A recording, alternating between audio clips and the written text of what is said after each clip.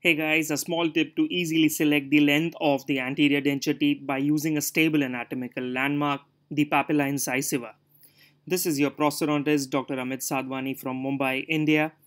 Let's look at the papillameter. Some companies have different names to it, essentially serving the same purpose. So what exactly is it?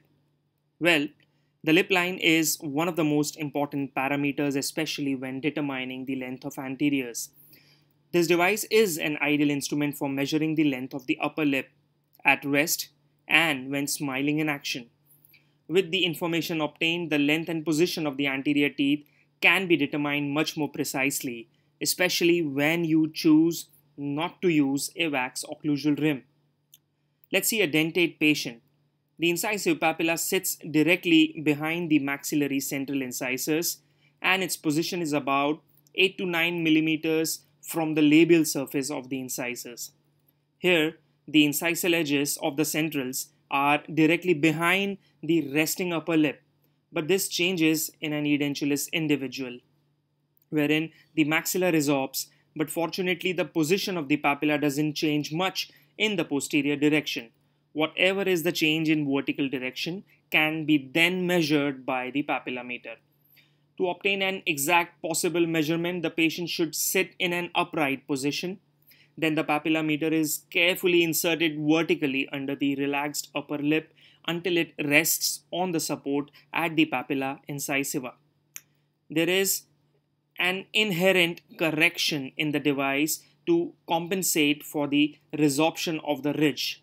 Look how the notch seats directly onto the incisive papilla. For a better approximation, this procedure should be repeated 1 to 2 times to achieve the best possible result of the measurement.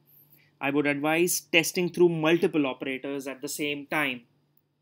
Here are the two representative images, one at a position where lips are slightly apart and one when the patient displays a high smile line. Look how the size of the centrals and in turn the upper anteriors as a group look as natural as it could. To summarize the advantages, it precisely determines the length of the upper lip using a reliable indicator. The length of the anteriors, especially the dominant central incisors, can be measured more accurately. Well, that's it for now. Hope I have been successful in adding another instrument to your removable dentures kit.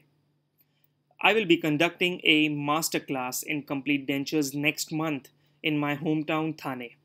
Feel free to connect with me or Dr. Mathijs Sadhwani for more details on the course content, hours of education, fees, etc. I would be happy to host you. See you there. Bye now.